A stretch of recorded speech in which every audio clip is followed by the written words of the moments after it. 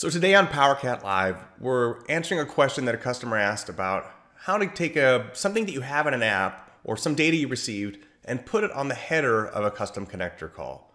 And so to do this, we're going to use this custom connector I have here, which is one I wrote a while ago, and it connects to GSA, which is the government agency in the United States that tells you how much it thinks you should be spending at a hotel as you travel around America. To use this connector here, I give it a year, and then it's going to return a bunch of nightly hotel rates. Now, in order to add something to the header to this then, I'm going to change the request here.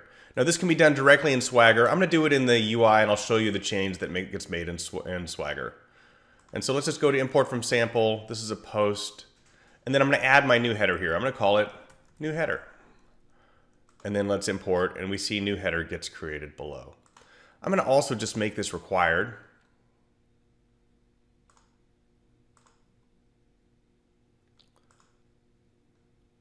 And we'll give it a default value just so that we can make sure that it gets set and we can watch it. Now let's look at the change that was just made in the Swagger. So if we come and look at the Swagger, let's look for new header. And we see this is a new parameter, it just happens to be located in the header rather than in the path.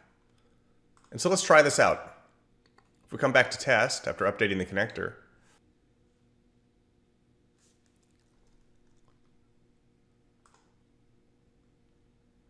we'll see here, there's our new header, and let's give it just a header value, and let's also give it our year again, and test this. And now we can see here on the header of my request, which is where I put this, I've got a new header and header value. So now that the connector is updated, let's build an app off of it and see if we can get that same header injected in from our app. So I'm going to create a Canvas app from blank. We'll just call this test.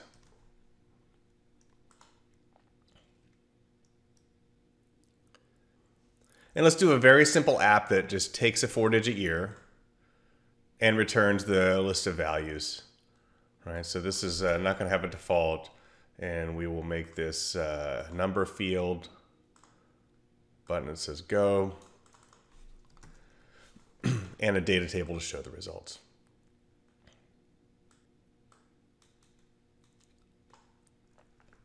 So let's tie our button then to our API that we just worked on.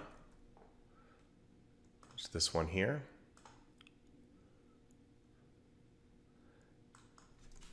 And we'll set a var result variable equal to GSA per diem API. And then the API that we updated was this one, get lodging rates. And we'll say that this will then take input from this input box here, text input 1.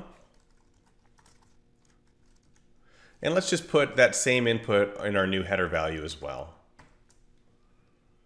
And so now let's try this. So we'll say again, we'll give it a year of 2020 and go. And if we look, we should see our variable populated here. There's var result with our data. So now let's also bind that to our data table here. So we'll set items equal to var result. And let's choose some of the fields. We just want to make sure that we're getting data back, right? So we'll choose just some of these month fields, which are going to be out of order. So there's some of our data. Now, most importantly though, let's look at Monitor and see what's going on in the header for this. And so I'm going to open up Canvas App Monitor. And now let's call this once again. I'll hold down the Alt key. And we should see a call to our API here. And on the request, we see there is new header with the year that we entered in. So now let's say maybe we don't want something that we're going to actually input in the app, but let's put the user's email address in there. So we have that available directly from the Canvas app. So the user's email. And let's try calling this API again. And then back on Monitor, we see here we have new header and we have the email address of the user. And this has been on the header of the call, even though we were able to set that from a parameter on the custom connector. So this is a pretty unusual use case, right? But if you do have custom connectors or other APIs where you need things on the header, you do have control of those, both in your Canvas apps and on your flow.